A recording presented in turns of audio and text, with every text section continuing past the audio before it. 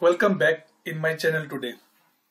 Hope you are doing good and well with God's grace. So before we start for the day 9, what we discussed in the day 8 was the managed technical services. Unfortunately, there's no part 2 because I thought it will be a little lengthy one, but we covered almost everything in the previous video. What we left is called the dynamic CI group, which I'm going to be cover with this particular domain. So this domain which we're going to be discussed is called the sell and consume. A very interesting, logically it should be the first part we have to be start, but as per the defined white paper, it is beyond the 5th part. It's becoming here. After that, one more thing has been left. So let's start with the dynamic CI group. This particular component, this particular module is very beneficial when you want to group the CIs dynamically. It means on the runtime. On the runtime, if I want to trigger approval to all the application owners where the server is in the UK or North America or Japan. So to do this kind of activities, this dynamic CI group is very much important.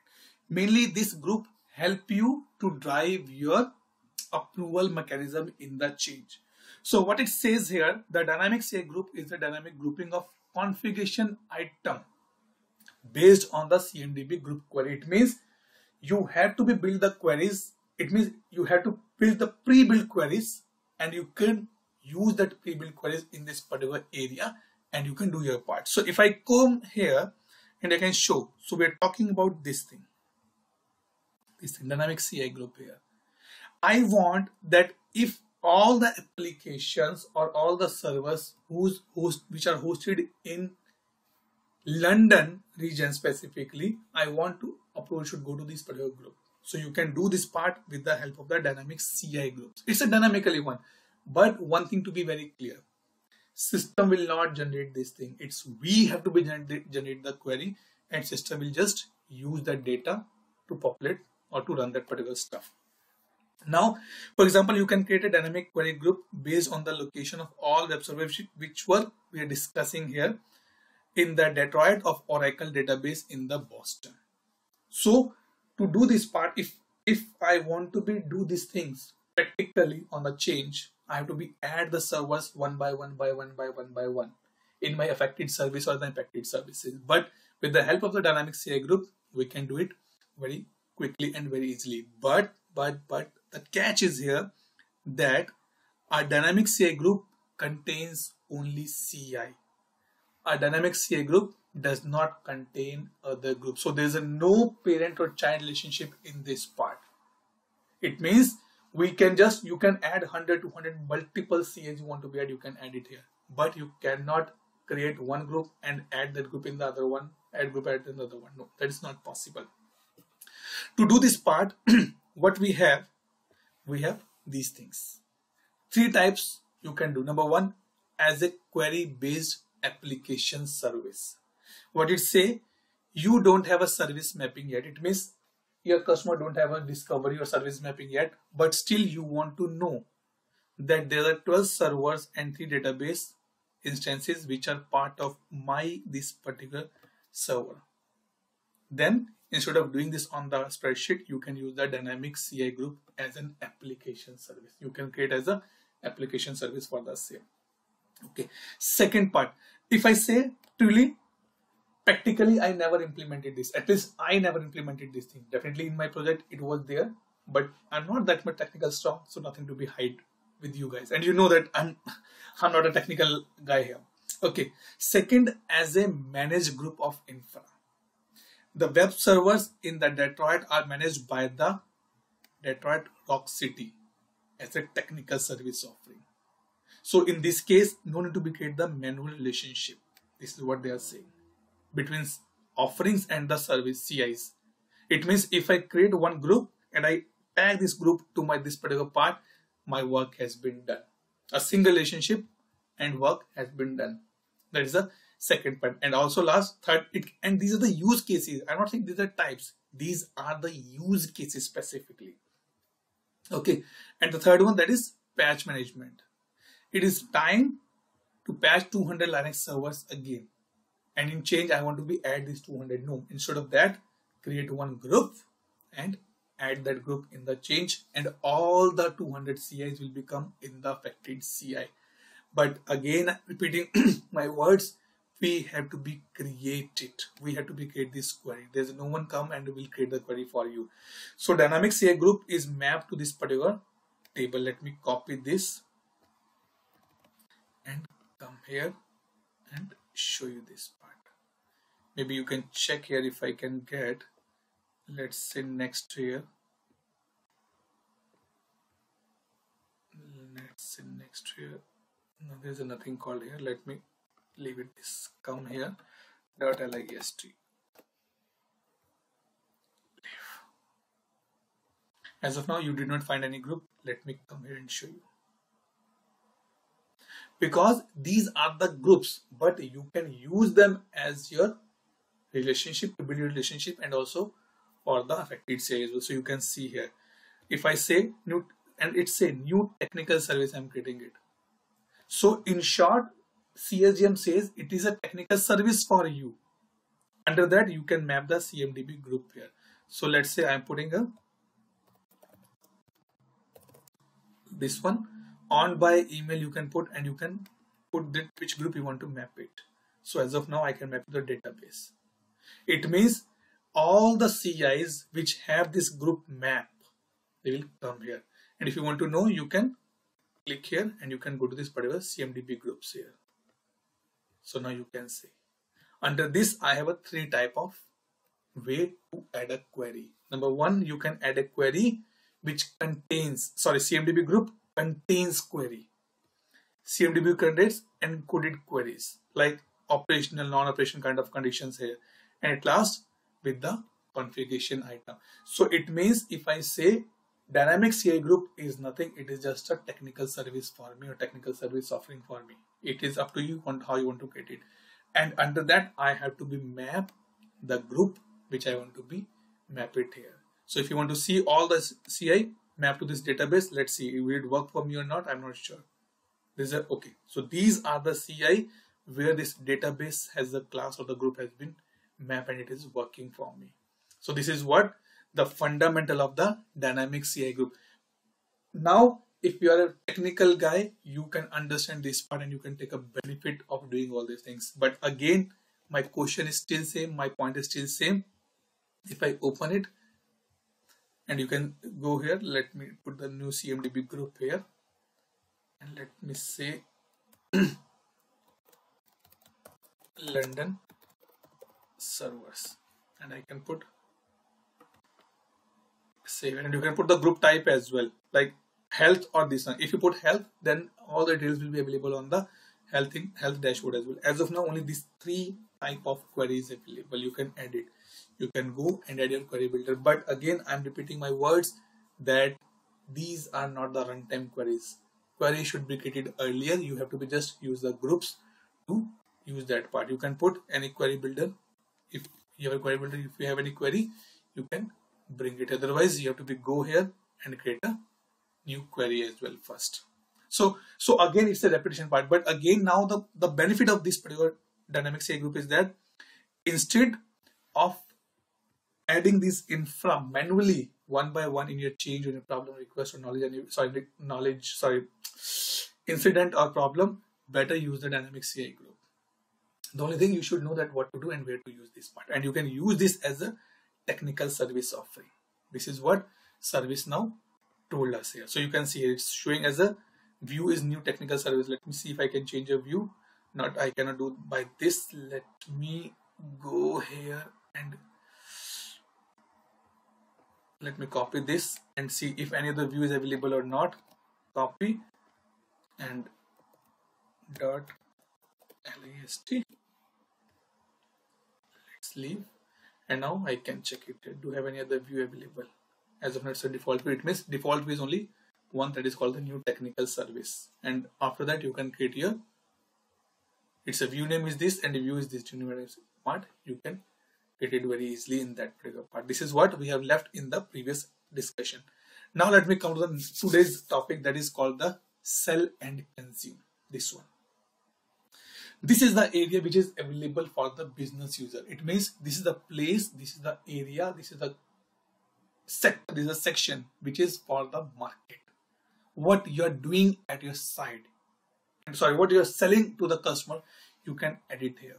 Here I have a business consumer, and as a internal part I have a BRM, that is business relation manager, and I have a customer service manager who is managing the services and who is building the relationship with the customer. Under this 4 parts, request catalog is similar, which we have discussed here. Something is important, business service and service portfolio, and also your technical service supporting your portfolio as well. Ultimately, yes, indirectly, yes, they are supporting. That is why it is as a dotted lines, not the hard lines. And every business service has a service offering. It means concept of offering is same here as well. The only difference, what is the business service here? Let me come here. So now if we scroll down here, you can see sell and consume is a CSDM domain that represent those table currently utilized by the SPM and customer service part. It means something which is available for the end users, and another end users is not the right word. Let's say business users or the business consumers. They represent the business portfolio, what you are selling.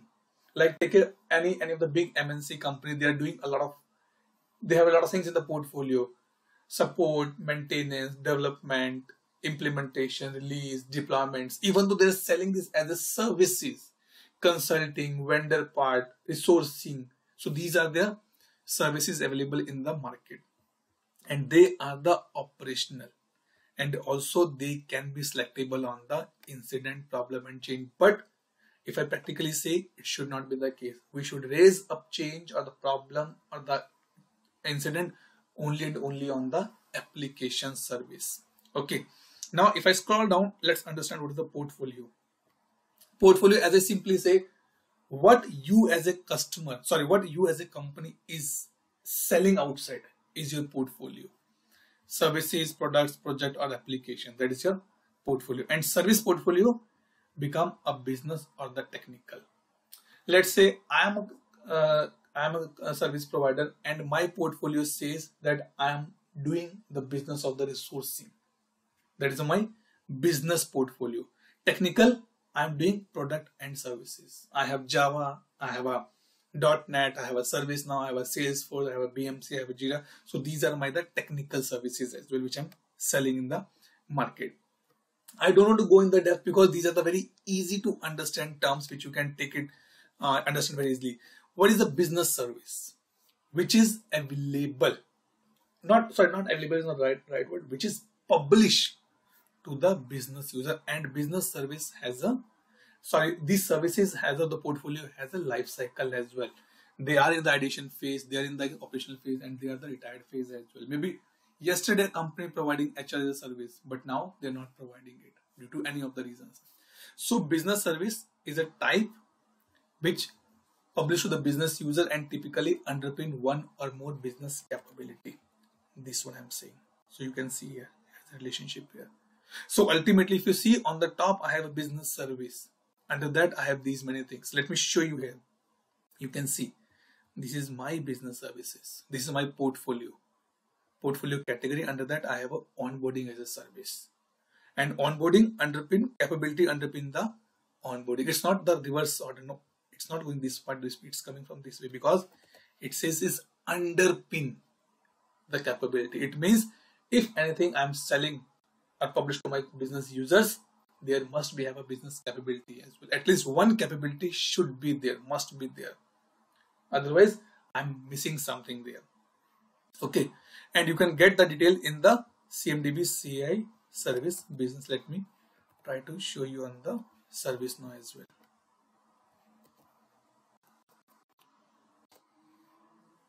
As of now, there is nothing, but you can create that. And also everything has a managed by, on by, approval group, location. You can put it very easily here. Now, if I go over what is service offering, same thing which we discussed in the last session, that is technical service offering, coming from the same table, but it is a type. It is a type which can be capability, availability, pricing, and packaging. It can be your location wise, I can say your geographical wise as well, but in short, I can say something which we already discussed, and you have a service commitment on these service offerings as well. Ultimately, it's a service offering only. Let me see, do I have this service commitment here? Maybe that will be help you. So commitments, yes, I have a commitment, service portfolio, and I have a commitments as well.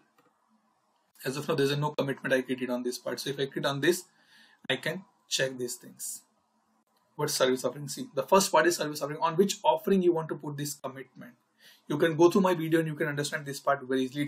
It's a really interesting topic to be for an operational guy and for the consulting perspective. Now this part has been done. Now let's scroll down, and you can see that we have a different dashboards available like this. So service home, hardware support, you can see the dashboard like this. Executive print services, this is what I'm selling in the market. So if you are on the high level side, maybe in the business side, you're on the management side, you know these services very much, then you can understand these concepts very quickly. But in short, from the ServiceNow perspective, from the development perspective, we should know that how these are the interrelated with each other. This is what we can say here. So these things basically has been picked up from the service commitment, which you can do it here, and it's you will be surprised to know this part, that wow, what is this things it has been added here. Maybe I can say service commitment have to be create. Yep. See, so these many service commitment you can say: response time, availability, maintenance window, delivery, recovery. I want to know that how much the availability of the complete North America region for this month. With the commitments, you can do it very quickly and very easily in that part. Okay, now let's proceed further on that thing.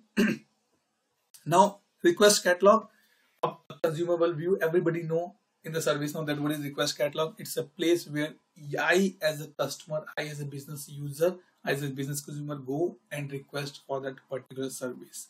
Okay, from the New York, they have their service offering may be requested through the catalog as well. That okay, I am interested for this particular things. Catalog item is one of the smallest part which I'm actually ordering from that particular part. Maybe in the HR services, I just want a onboarding or the document verification as a item, so I can do that part on this particular area. Now let's come here and see. So this is what I have a offering. This is my portfolio, human resource portfolio, and this I have a new employee. Under that I have a business service called the onboarding. So this is what I can put on the catalog, and my customer or the business consumer can take this from me as an offering: mobile onboarding or enterprise onboarding. Under that I have a application services here. This is what the smallest part of this particular domain I can say we have to be understand.